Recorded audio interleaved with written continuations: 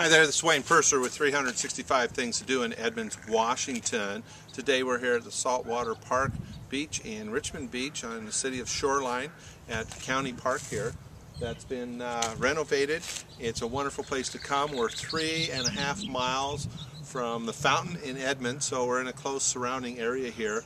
They've got upper trails on the upper part of the park. They've got picnic tables, parking lot, plenty of parking and restrooms, and views from up here. And so we'll take you to where we can see the beautiful view of the sound.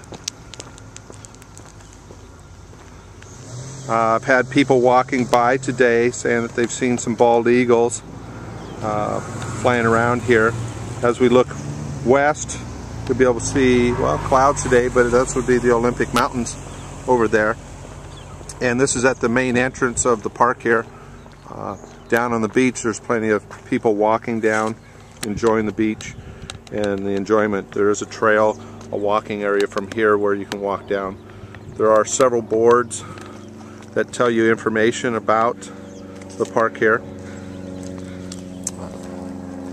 So on this early spring day in the northwest, great time to come out anytime.